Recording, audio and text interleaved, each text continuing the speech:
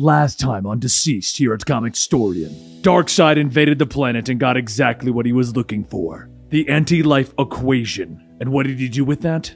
Well, he started a virus that invaded the entire universe. He turned everyone into creatures void of life, very zombie-like creatures, and they infected and invaded the Earth of our heroes within DC. Quickly, the cities were lost, and many of our heroes went down. We lost Hal Jordan, and we lost Batman. But so far, Superman and his family are still surviving, and a new Green Lantern has been chosen. But where do we go from here? This is the Comicstorian channel, where we take some of your favorite trade paperbacks and single issues, we break down the lore within your favorite pop culture universe, and we tell you exactly what is going on there, bringing it to you as an audio drama. And today, we are bringing you DCeased number 3. After Alfred was forced to put down an infected Batman with a shotgun, he stands in the Batcave, staring down at the bodies of the 3 men that he thought of as his sons. "My boys," he intones softly. "I'm sorry I couldn't save you," he whispers, though they can no longer hear him. Alfred hangs his head, taking the steel case that Bruce entrusted him with, and he turns to climb aboard the Batwing. The plane streaks across the sky, flying high over the undead, teeming streets of Gotham City. Alfred reaches for the controls, his eyes determined now. And with a click, he releases the bombs, something that Bruce would never have used on living targets. But the people of Gotham, they're no longer alive. The bombs fall, exploding in the streets below, sending the once human population flying, limbs ripping free in the destruction. And Harley runs as the building behind her explodes, rounding the corner and finding a survivor trying to defend himself. His shotgun goes flying as the monsters swarm him. She doesn't hesitate. She grabs a weapon and racks the flesh round in. "Back off! I mean it!" she yells, and the monster that was once the Joker careens down the alleyway towards her, his hands reaching out. She turns, jamming the barrel into the Joker's stomach. "Mr. J, you were never any good for me," she snarls, pulling the trigger. The shotgun kicks in her hand and the blast cuts the Joker apart, his body falling to the ground and Harley Quinn staring, shocked. "My God, that was the most cathartic thing ever," she yells in triumph, and she turns, striding down the alleyway. But she stops when she sees 2 heroes drop to the ground in front of her. "Oh, come on, the zombie birds of prey?" She groans as Huntress, Batgirl, Batwoman, and Catwoman land, their eyes blank, their bodies covered in blood. Harley nods as the creatures reach towards her, racking the shotgun once again. "Really? Okay," she sighs. "I guess we're going bird hunting." But on the rooftop of the Daily Planet, Damian sits against the wall, with John coming over to talk to his friend, but the young boy isn't in the mood. So John just sits with his friend. "Is the kid gonna be alright?"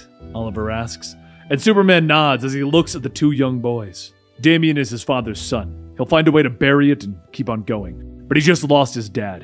Finally, Clark turns to Lois, telling her, "I have to go home. I'll secure the building first." Dinah steps forward, asking Superman if he needs any help, but Clark just shakes his head. "Thanks, Dinah, but I'll manage." In a blur, he's gone, moving through the building at super speed. He grabs the infected, pulling them out of the building and dropping them into the streets. After the last of the infected are deposited outside, he flies upwards, ripping free the Daily Planet globe, dropping it in front of the exit. Landing on the rooftop, he gives his family one last hug before he goes, with Damian watching from his seat. "Ollie, Dinah, please keep my family safe," Clark asks his friends as he takes to the air. "Of course," Dinah tells him, the newest Green Lantern. Deep below the ocean, the tide swirls against the ancient city of Atlantis. "Concentrate, Garth," Mara hisses. "You can do this. You can push against the tides, and if you can't, maybe you should rethink the name Tempest," she tells him. "From now on, your new superhero name is going to be Mild Weather Event." But the ocean around them grows darker, and the 2 Atlanteans look up. It's not the setting sun that darkens their day, it's the water itself. Blood is clouding the water around them as Aquaman, turned into one of the infected hordes, fights through the warriors of Atlantis. The blood seeps down, filling the lungs of Tempest, with Mara trying to warn him. But it's too late, and Garth suddenly roars as his brain is altered by the infected blood. His fingers begin to tear at the flesh of his face as Mara watches in horror. The infected rush towards her as she looks on with fear in her eyes, and as she begins to swirl the waters using her power, she screams out, "You will not take me!" She flees as all of Atlantis is consumed by the blood around her. But back with Superman, he flies towards Smallville. He can't help but stop and aid the survivors that he passed along the way. His breath saved a couple from the horde, and he later lifted up a school bus to safety. Along the way, he also found Black Lightning and his family, fighting an infected Clayface. The villain fell quickly, though, and Superman told the hero to head towards the Daily Planet. Finally, he arrives at his family farm. He arrives home. Martha stands in the yard, shovel in hand, as she stares at the barn door. "Where's Pa?" he asks, and his mother motions quietly to the barn before telling him, "He's inside." Gently, Clark opens the door, stepping inside of the cool building, and beneath his feet he can hear his father banging on the hatch to the root cellar. He reaches down, snapping the lock without any effort, and then he opens the door to reveal his father, crazed, covered in blood. The man who raised him reaches for him, thirsty for death and destruction.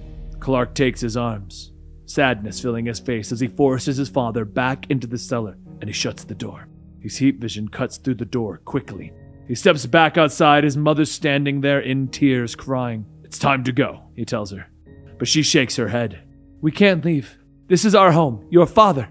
She begins to cry as Clark lifts her in his arms. "He isn't here, Ma," he tells her as they leave the place that he grew up. "He isn't here." And that concludes DCeased number 3. With Halloween around the corner, we intend on bringing these out to you in a hurry so that we can conclude it with you on Halloween. Now don't forget to subscribe to the channel to get yourself more DCeased. We have issue 4 coming very soon. And you can also follow us on Twitter to chat with me about what you're enjoying about this twisted and demented zombie universe of the DC Universe. I hope you're enjoying, and lastly, don't forget, you can also find us on YouTube memberships and on Patreon, where for the low price of $2, you can get early access to everything that we produce.